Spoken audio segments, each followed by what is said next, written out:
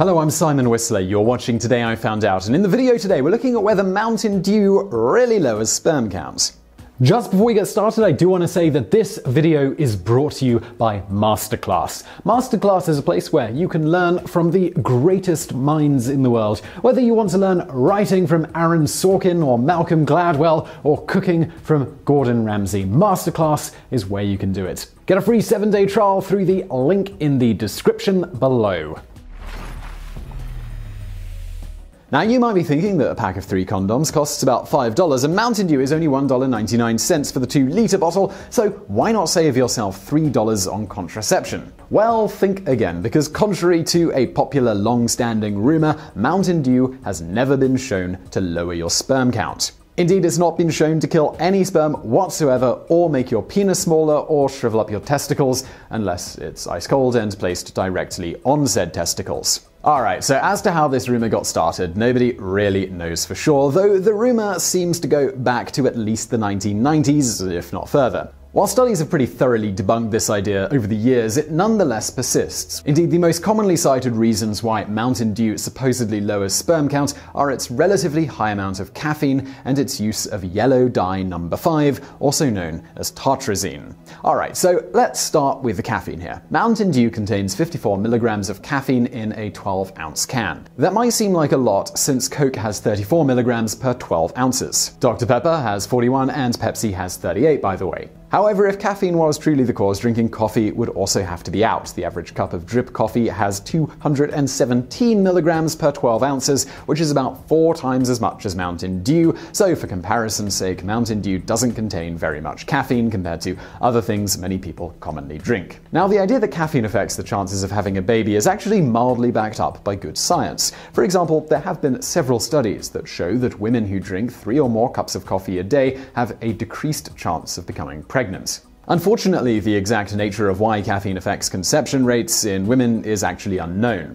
Because those who drink high amounts of caffeine also tend to have unhealthier lifestyles, many of the studies cite lifestyle as the reason and not necessarily the caffeine itself. And it's worth pointing out here that when you do read any study, it is really worth remembering that correlation does not equal causation. Now, on the other side of things, the idea that caffeine intake affects sperm in some way seems to be dose-related. The Chemical Health Hazard Assessment Division of the Canadian Bureau of Chemical Safety, and yes, that's really their name, reviewed all the current studies on the subject and found that if a man drank 1 or 2 cups of coffee per day, he would have an increase in his sperm motility, the ability of the sperm to move, as well as its density. If you drank 4 or more cups and also smoked more than 1 pack of cigarettes per day, your sperm's motility and density would decrease. The study concluded that only heavy smokers need to worry about drinking too much coffee and then having sperm problems. The authors did go on to state, though, that even if they had these sperm problems, it would probably not significantly affect their fertility. Thus, at least based on these studies, it would appear you have to drink about 11 cans of Mountain Dew or a similar amount of other popular caffeinated soft drinks and smoke over 20 cigarettes in a day before your sperm would be affected.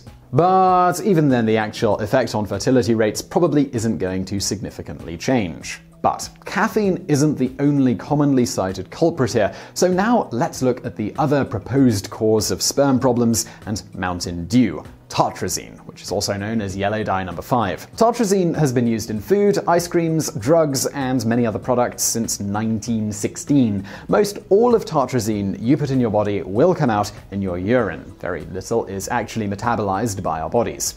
As to the topic at hand, the European Food Safety Authority re-evaluated the effects of tartrazine in 2009. What they found was that there are no adverse effects on reproduction or development from consuming tartrazine. They even tested people at a rate of 1,225 milligrams per kilogram and still found no adverse effects. So, for a 175-pound, 80-kilogram person, that's 97,443 milligrams. It would simply be impossible to drink enough Mountain Dew to exceed these levels. Sperm effects aside, the FDA does recommend that we should only ingest 5 milligrams per kilogram per day of yellow dye number 5. This has nothing to do with reproduction worries, but more about allergic reactions. There is a small percentage of the population which is allergic to yellow dye number 5. About 1 in 10,000 people get hives according to the FDA. The Center for Science in the Public Interest notes that tartrazine is found in so many products from Kraft macaroni and cheese and Doritos to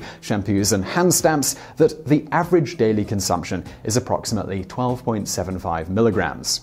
At these levels, there is still no worries about sperm production, just allergy concerns. In the end, Mountain Dew will not affect your sperm, your testes, or your penis size. If you do want to ignore all scientific evidence to the contrary, we suggest besides ensuring the guy drinks copious amounts of Mountain Dew, you should also make the woman jump up and down several times and then douche herself with Coca-Cola after copulation. There is no way she could possibly get pregnant then.